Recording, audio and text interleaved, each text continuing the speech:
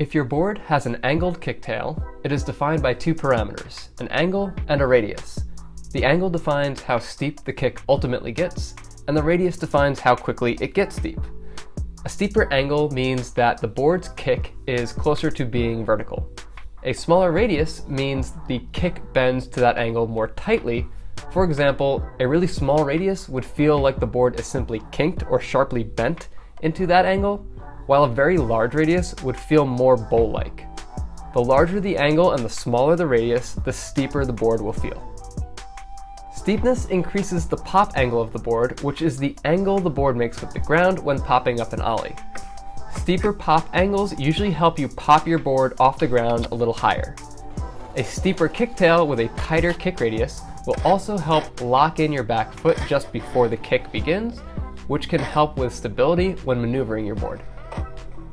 A smaller angle and larger radius will make the board feel less steep and reduce the pop angle. A lower pop angle usually helps the board feel more responsive, as it will pop faster since it's closer to the ground. Angles and kicks also play a role in other board dynamics, like truck stands, rail flips, Caspers, and other freestyle tricks that involve using the board in more ways than just with its wheels on the ground.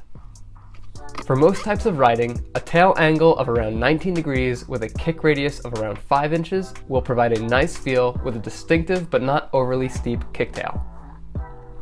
Steep boards generally have kicktails that are around 20 degrees and higher with a kick radius of 4 inches or lower. Mellow boards generally have kicktails that are 18 degrees and lower with a kick radius of 6 inches or higher. To better understand and visualize how the tail angle and kicktail radius impact your board's shape, check out SkateCAD at skatecad.com.